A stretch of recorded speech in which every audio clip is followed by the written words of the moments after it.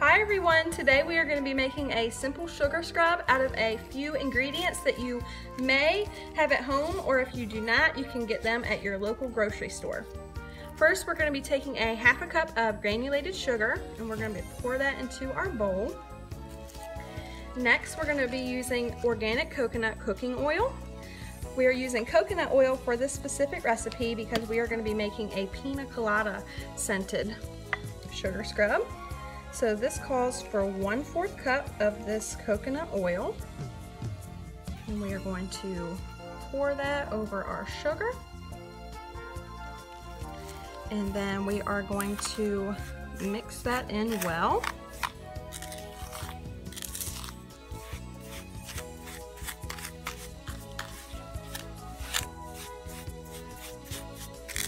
If you're making any other types of sugar scrub, you also can use baby oil. There's other types of cooking oil that you're able to use as well. This coconut gives us the island vibe that we're going for today. So when you mix that together, it's gonna make almost like a like crunchy snow, like a snow cream type texture. And that sugar is really gonna help get off old and dead dry skin. And it's gonna leave your hands feeling silky smooth. Next, this is an optional step, but we are gonna be using a yellow food coloring. It looks a little bit red in this bottle, but it's gonna turn out to be a pretty summery yellow. And you can use as much or as little food coloring as you would like. I'm just gonna start with a couple of drops. And we're gonna mix that in.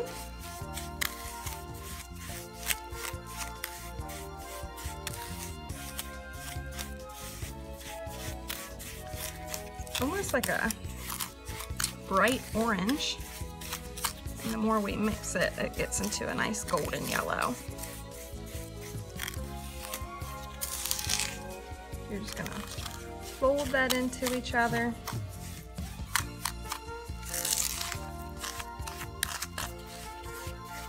And you're also welcome to use different colors of food coloring. We just thought we would do yellow since we're going to be putting pineapple essential oil in. But you can feel free to use any color that you'd like, and you can use as little or as less as you would like. So I'm pretty satisfied with this color. Next, I'm going to be putting a few drops of essential oil. And again, this is something that you can put as much or little in as well. If you would like it a little bit stronger, or if you would like just a hint. And we're just gonna mix that all together, and we are pretty much done. This is ready to use.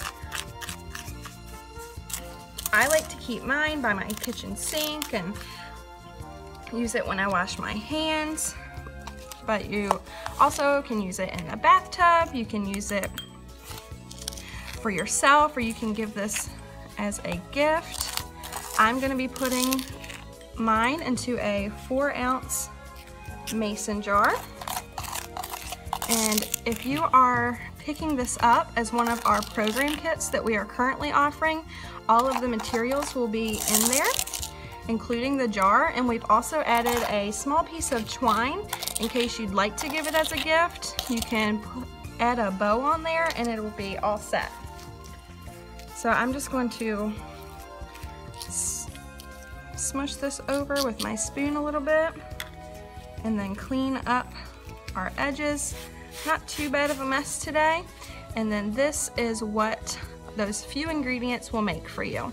So I really hope that you enjoy this sugar scrub and feel free to be creative. Thank you and have a good day.